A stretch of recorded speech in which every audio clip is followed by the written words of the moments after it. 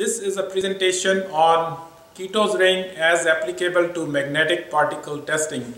Here is a Ketos ring, and the purpose of the Ketos ring is to compare the depth of penetration between AC versus DC, and also to compare the depth of penetration among different methods, for example dry versus wet.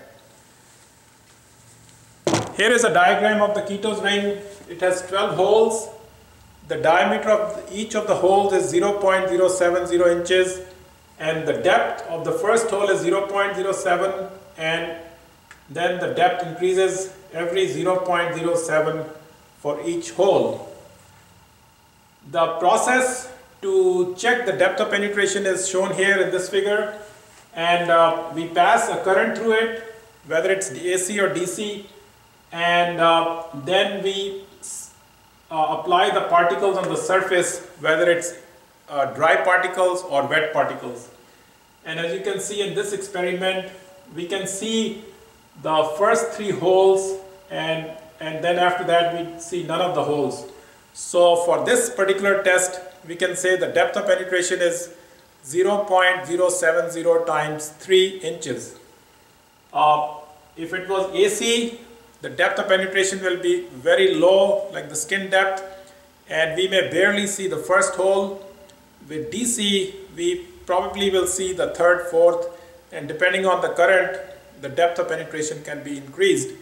And then there is a difference between the wet particles and the dry particles. In general, the depth of penetration with the dry particles is more than the depth of penetration with the wet particles. And now you will see a demonstration of the Ketos ring test. This machine here is a 1000 amp capable portable mag machine. It's configured to put out half wave DC, and we'll be able to do both circular and longitudinal fields. First thing I'll show is a test to verify that we're getting penetration and magnetic field intensity. This is called the Ketos ring, and we're going to apply particles.